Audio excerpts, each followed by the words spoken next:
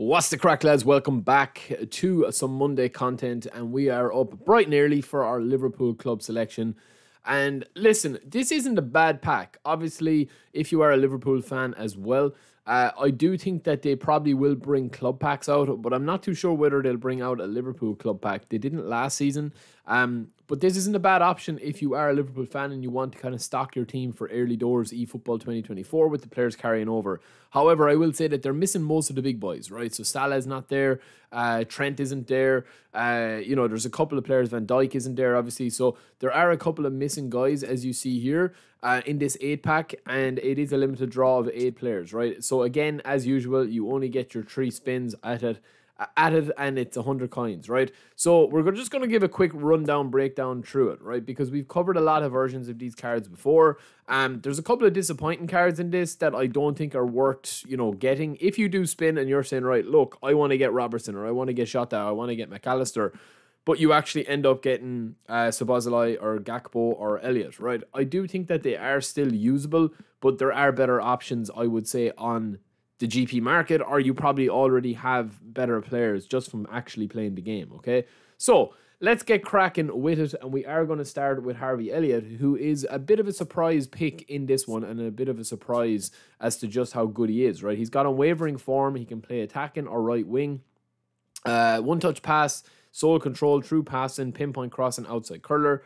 Don't like the fact that he does not have double touch if you are going to be playing him as an AMF. He does have one-touch passing and true passing, but he doesn't have low lofted. Low lofted is the most important one for me, in my opinion. As I said, we will be doing a player skills video and have those kind of racked out and racked up very, very soon. But yeah, he's not a bad player as a creative playmaker. I feel like if he was a whole player, he'd be a better, stronger card. But he does rack up, he does kind of train up quite well, right? So he goes up to a 91 with this build, and we haven't even fully kind of trained him up, right? So we can actually decide to put, a couple more into whatever stat we want to put in, right?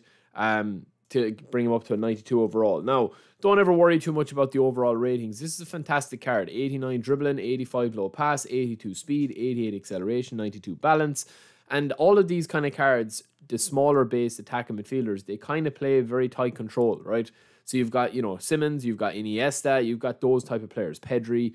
I don't think Elliott is as good as that, but with the unwavering form and the fact that his stats go this high, I definitely think that if you do get him, train him up and see what you think. We also have Gomez, who's a bit of a surprise pick in this one as well. Apart from his player skills, he doesn't have interception or blocker, which is a huge miss on this card and really makes this card... Yeah, I mean, without heading, aerial superiority, he basically is missing 4 of the main defensive stats. I know he has acrobatic clearance, but he is missing the 4 basic stats that you need for a defender. I mean, stat-wise, he's a demon, lads. He's a beast, right? He goes into 88 for all his defensive stats with 90 aggression, and then 80 speed, 76 acceleration, 84 physical contact, and 76 header. He also has standard form, which is a bit of a slight on this card.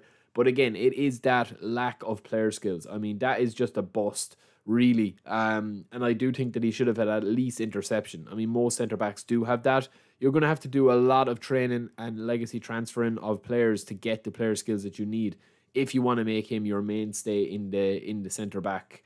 We also have Szoboszlai. This guy has got excellent player skills, one-touch pass, dipping shot, knuckle shot, double touch, flip-flap, everything, right? So he is going to be one of the silkiest players on the game to control. But I also feel that with his standard form, I also feel that he just doesn't ever really... Like, I've played with this guy quite a bit on his Player of the Week card. I've given him a serious amount of time, and he just doesn't ever do it for me. I think it's because he's a creative playmaker. Now, this guy is down as an attacking midfielder.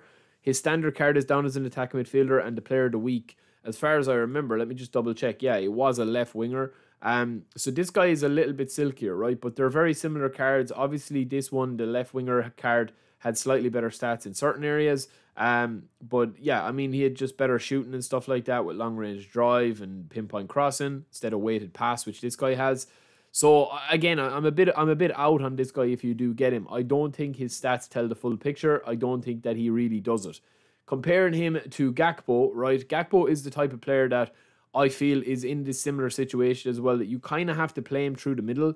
And then obviously he is down as a prolific winger, but I do play him through the middle because of his height and his ability in front of goal. Now, we haven't trained him up as a striker here, but I think that's probably the way to go with him. But when you train him as a striker, right, and you kind of go that route, his finishing and his awareness and everything just isn't good enough. So if you do take all of that off and you put it into dexterity, you're only going to get 87 awareness with 12 points into dexterity and 88 acceleration. The balance is still pretty decent for a big player, but I definitely think you probably have to play him through the middle to get the most out of him. Now, I could be wrong. I've tried this card before, and it was a beast for a couple of weeks, and then he just, stopped being a beast. But he was a deep line forward, so that was probably a little bit different as well of how he would actually control, okay? So just keep that in mind. Moving on, right, we also have McAllister. Now, McAllister is probably the surprise package of this because of his ability and the fact that he's on B rating. Now, I think he got sent off the other day, but that shouldn't be a huge concern based on his form. Let's see how it does affect him. But he is on B rating this week, which I do like this card. I mean, 86 low pass, 86 lofted pass, 87 curl, 80 and 80 for speed and acceleration, 81 balance, 90 stamina.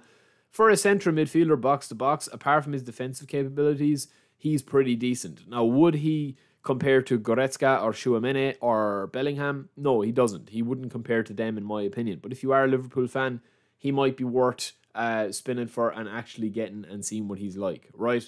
We also have Robertson. So there is no Trent. Robertson is the kind of full-back option here. He's down as an offensive fullback. Now, he does have some excellent defensive capabilities. Even though his playing style is an offensive, he's also on B form as well.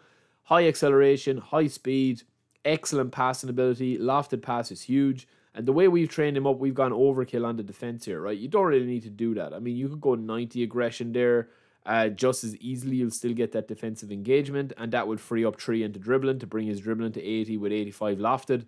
It's a pretty solid pack, man. But the problem is there's been so many Robertson cards that it's very hard to keep track as to which one you should go for. I definitely think Robertson's suited as a kind of an outright, right? Even though he goes really high with the defense.